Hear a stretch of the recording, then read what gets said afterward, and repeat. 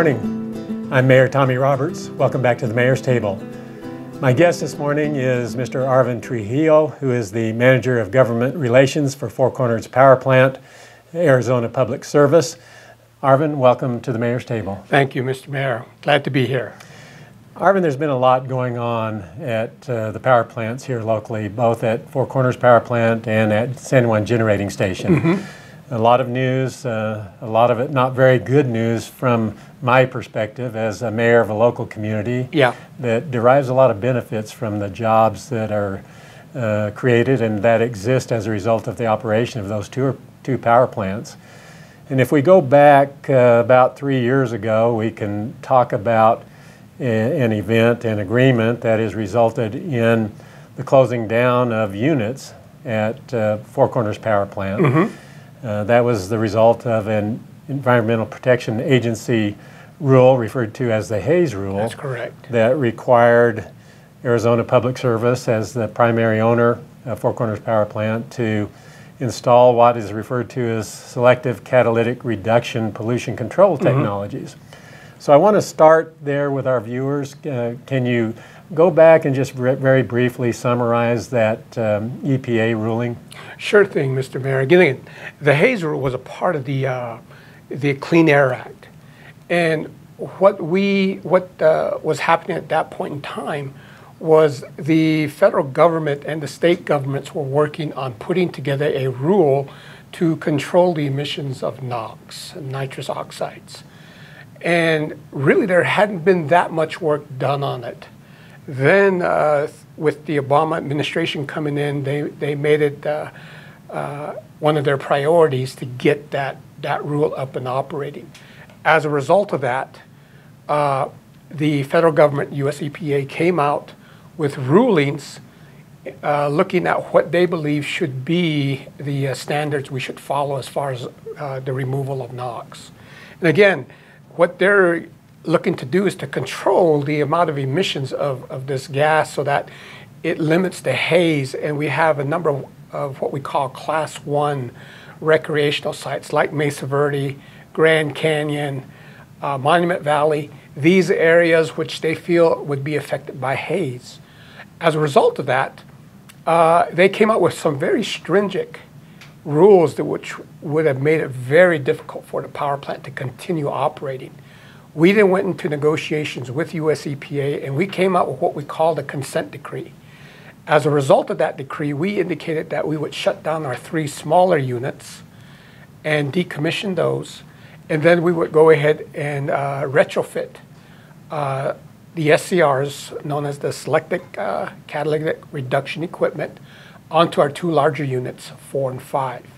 And we would have that in place and operational by July of 2018. And so that brings us to the point where we are now. Yes. Arizona Public Service is in the process of preparing to install that pollution control technology. And it's very expensive, by the way. Yes. It's very expensive, and we may talk about that here in a few minutes. But the 3 units have been decommissioned. They've been shut down. Is that correct? That's correct. And so the next step is the major overhaul of the 2 remaining units, units 4 and 5. And we want to talk about the economic impact that work will have on the community. But let's go back another step and let's talk about the decommissioning of the 3 units. And I want you to talk a bit about the impact on jobs at the mine and at the plant. The Navajo mine, which served the plant, and then the impact on jobs at the plant that came as a result of the decommissioning of those 3 units. You know, there was a fair amount of impact as a result of coming to that agreement. By shutting down the 3 units, we, in essence, derated our power plant by 560 megawatts.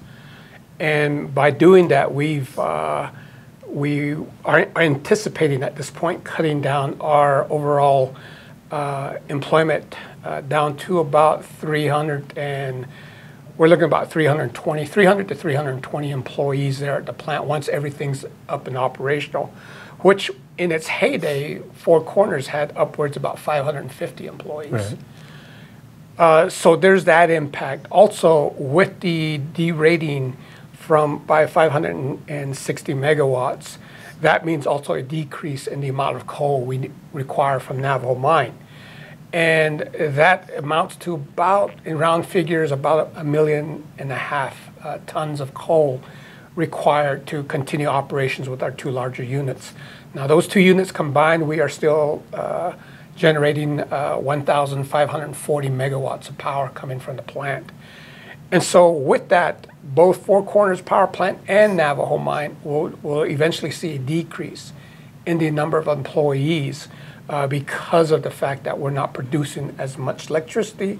Therefore, we don't need as much coal to be brought into the area. And that definitely has a direct impact on the local communities. There are significant wages paid for those jobs.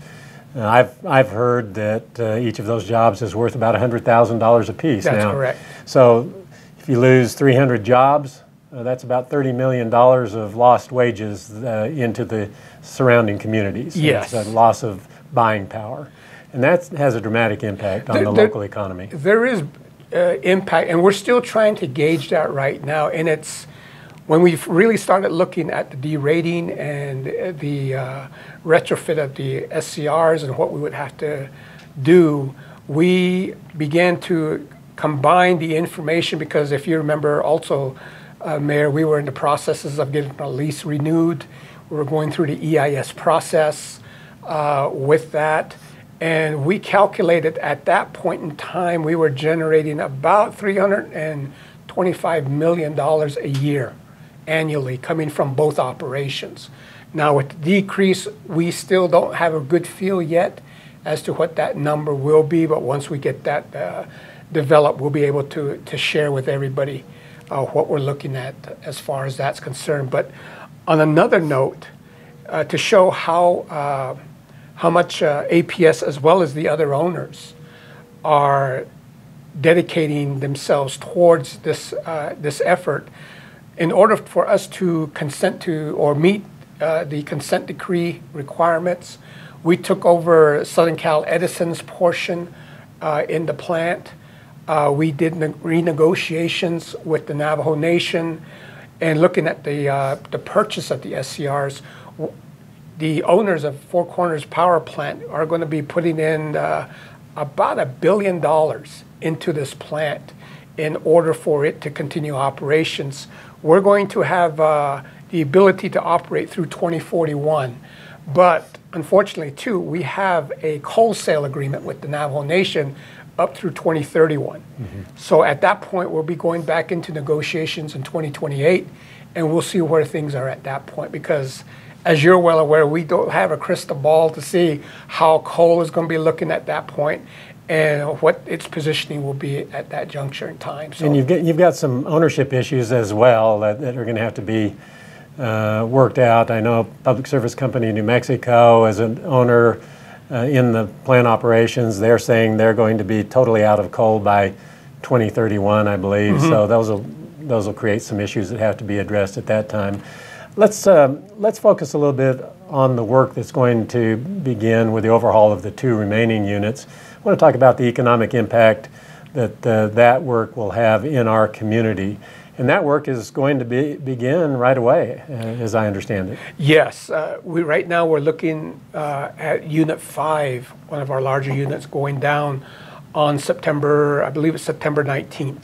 That'd be tomorrow. Yeah, and we're looking at about a 3-month, about a 95-day shutdown of that unit in order to get all the equipment retrofitted onto that unit.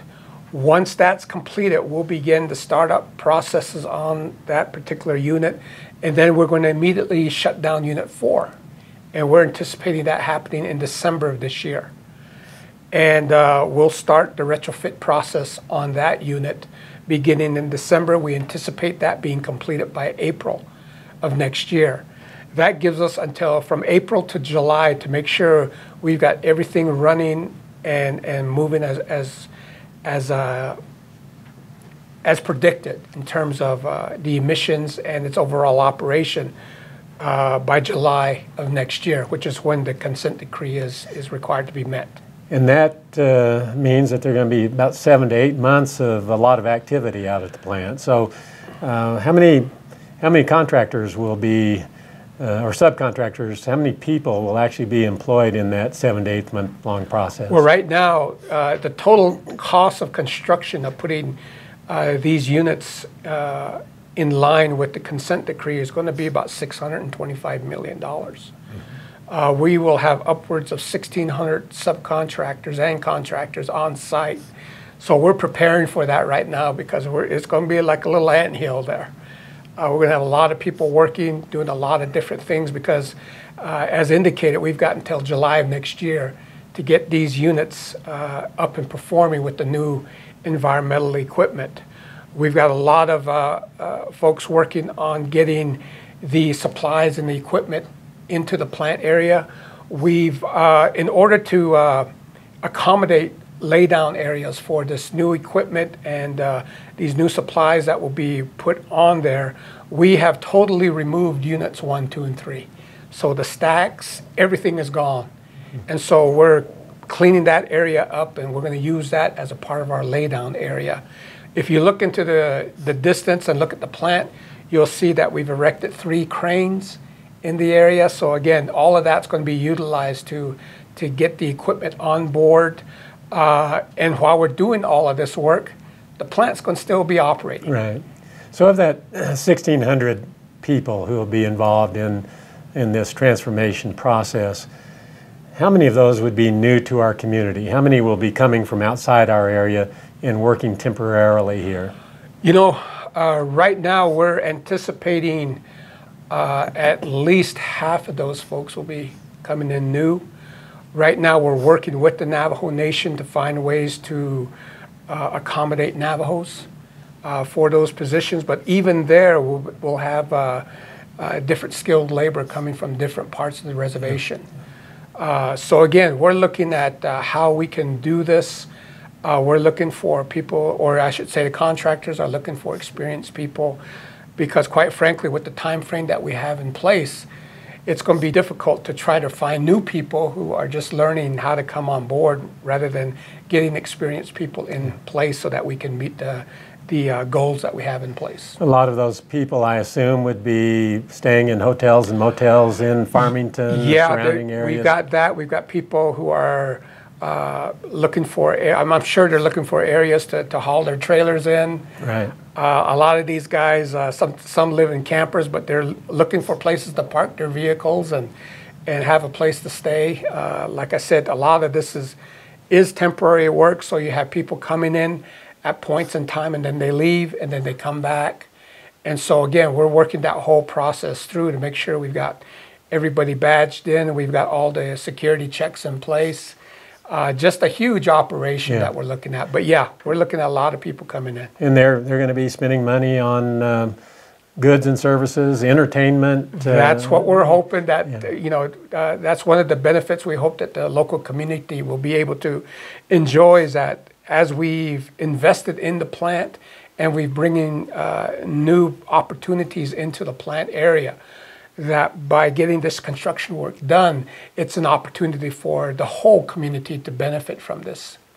And of course, these are temporary jobs. We'd much prefer those permanent, high-paying jobs, but these are temporary and they're good-paying jobs, so they'll provide an economic bump to our community, and I think we have to appreciate that as well. And one thing that we're looking at too is we're using a new technology.